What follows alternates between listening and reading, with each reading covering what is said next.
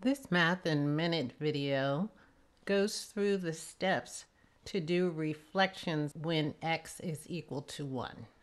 So basically when you're doing reflections, you want to know how many units you are away from the line of reflection.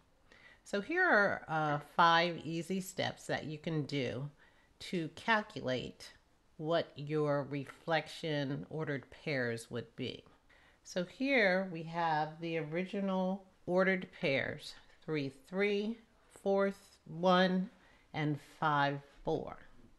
So we are going to set our y values the same. So here it's 3. In this case, our y is 1. And in our third point, our y is 4. Now to calculate what our x is, take our original number, 3, from the x coordinate.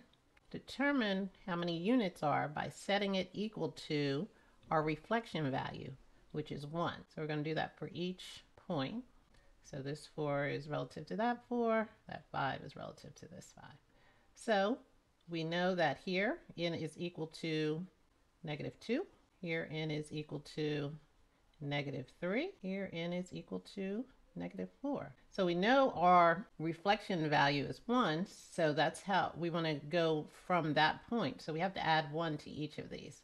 So this would be -1. We add 1 to this one, that's going to be -2. And then we're going to add 1 to this one, which makes this -3. So our x value, our new reflective ordered pair, is going to be -1, 3. This one's going to be -2, 1. And this is going to be -3, 4. So if we plot that, we are going to reflect over the 1 reflective line. So -1, 3 would be here. -2, 1 would be here. And -3, 4 would be here. So that would be reflecting when x is equal to 1. So there you have it. You have -3, 4, -1, 3, and -2, 1.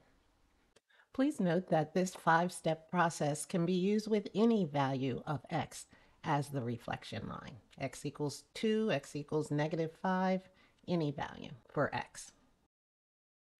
Any math topics you would like me to cover, please leave in the comments below. Thanks for watching. Please subscribe, like, share, and we'll see you next time.